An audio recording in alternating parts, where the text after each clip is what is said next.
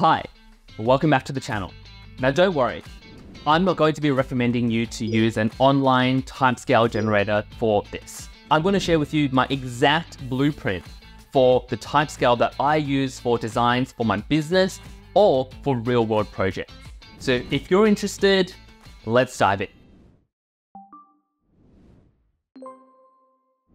Okay, so as you can see over here, I actually am using my very own Figma UI kit and design system called Shipfaster to explain to you the exact timescale that I use for UI design projects. If you are interested, you can download this file, which includes all the foundations for my Figma UI kit with the link in the description. But if you are keen to download the entire package, the premium one, then you can also take a look over here. I have all the foundations, but in the premium package, we have literally hundreds, if not thousands of different variations of components that you can access immediately. So we have everything from advanced drop downs, sliders, ratings, video players, we have table components, we also have input fields, we have form controls, we literally have everything that you need to implement into projects right away. We also have different marketing sections as well that you can access and use as a starting point for all your designs.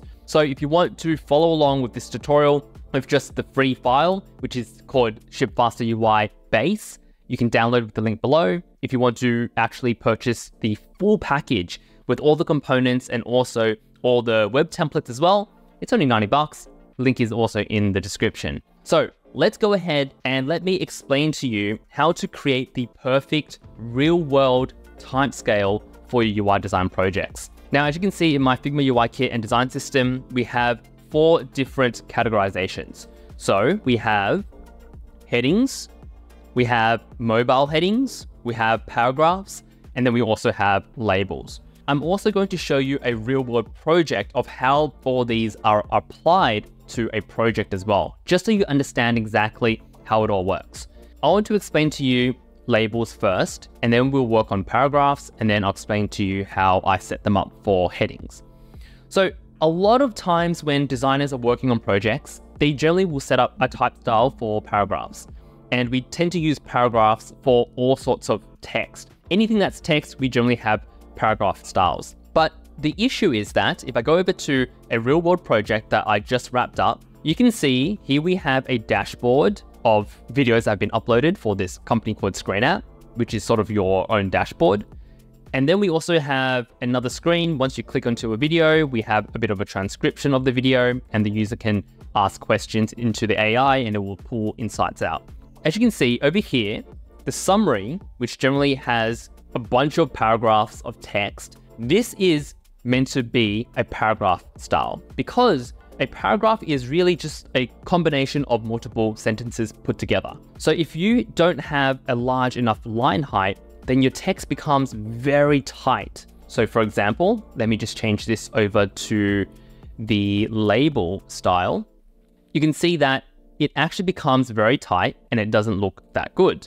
So you want to expand that a little bit. So that's why I have different styles for paragraph text, and I also have different styles for labels. Because as you can see over here, this is a label where it talks about or showcases who was the user that uploaded this video. And this is also a label to showcase how long the video is. This is also a label to showcase how many people were in this video as well. So as you can see, if I directly select this text, we are actually using labels. So really to summarize the difference between a label and a paragraph is that a label is just a couple of words or even just one word, and it generally doesn't need a large line height because we don't have multiple layers of labels on top of each other. However, with a paragraph, because there's going to be multiple lines of text, we need larger line height. So that is the key reason why I have a different set of type styles for labels. So if we pop back into Shipfaster UI, you can see that really the secret to my scale for real world UI design projects is just incrementing them by 2 pixels. Label for extra small is 10 pixels. Label for a small is 12, 14, and 16.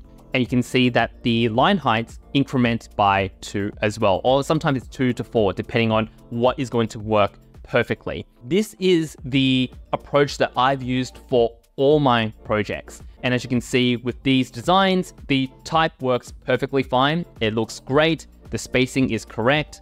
Even on this design where we have paragraphs, you can see that the line height is a little bit different. And if I was to show you the actual tablet design, you can see that the type's perfect. The type over here is also perfect. And if we go to mobile, you can see that it all looks perfectly balanced as well. And that is the benefit of using Shipfaster UI or having this incremental approach where it's just 2 pixels. It allows your typography to be very consistent. So that is for labels. If you take a look at the paragraphs, once again, it's just going to be incrementing by 2. So for paragraph extra small, font size is 12 pixels, small is 14, 16, and then 18 for large.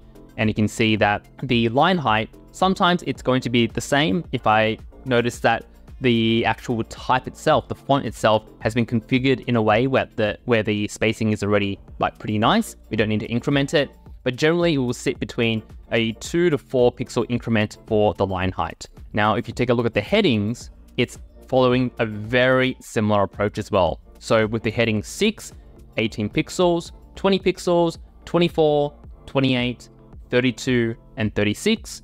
Then you also have the line height, which generally increments by 4 or 2 pixels, 24, 28, 32, 36, 40, and 44. Now you can see that with the headings, same approach. We have 20, 24, 28, 32, 36, 40, 44, and 52. And the line height is pretty much the same as well. So really, because you will have access to this file, once again, feel free to download the free version, the link below. But if you are interested in the full package, you can download and buy Shipfaster UI, which we constantly update, and you get access to all the components. So with that in mind, let me go ahead and show you the designs that I did for a real-world project in a little bit more detail so you can see the typography scales applied in a real-world project. So over here, you can see that for this project that I worked on, which was Screen App, you can see that the typography is pretty well balanced. And there was no magic pill that I took. It really is using 16 pixels as a base, and anything from there, I would either increase it by 2 pixels or decrease it by 2 or 4 pixels. So as you can see, most of the labels, which are generally should be labels, so one words are generally labels, not paragraphs. You should only be using paragraph styles for large chunks of text.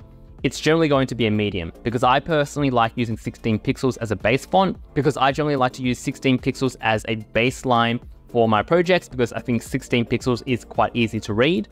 You can see that we have a large label, which is semi-bold, but then the metadata for this card, which I wanted to create more visual hierarchy, we are using the label small, medium. So generally, as you can see, small is going to be 12 pixels and anything else will be around 16 to 14 pixels. Now let's take a look at this screen over here. We've got a modal for actually sharing or inviting people to this collaboration folder. Once again, we have a heading, which is H4, and then we have paragraph, which is medium, that's 16 pixels.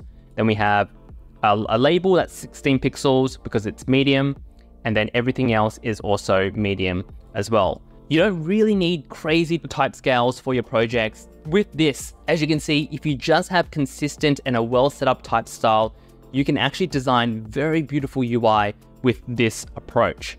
So let's go ahead and just take a look at this screen over here as well. Once again, 16 pixels, a label medium. Everything is generally going to be a heading or a label because there is no large chunks of text over here. So all labels and they're large, label or small because they're metadata and we want to create that visual hierarchy. Once again over here, most of these are going to be labels except this text over here because a summary of this video that we're going to showcase to the user could have lots of text like that, and we want to make sure it's easy to read. But even though there are a few words on this tab over here, if we select that, it's actually just a label because we don't expect to have questions that are going to be on multiple lines. So hopefully this gives you a better understanding of how to set up a practical and real-world type style for your project. And once again, if you want to download this free foundational UI kit and design system, feel free to check the link in the description. If you want to purchase the entire package, access all the components that we update quite often, then definitely check out the full package called Shipfaster UI, and version 2.7 will be launching fairly soon. And once again, if you enjoyed this video, make sure to gently smash that like button, subscribe for the Die Hard fans, and if you want to learn more, you should definitely check out this video.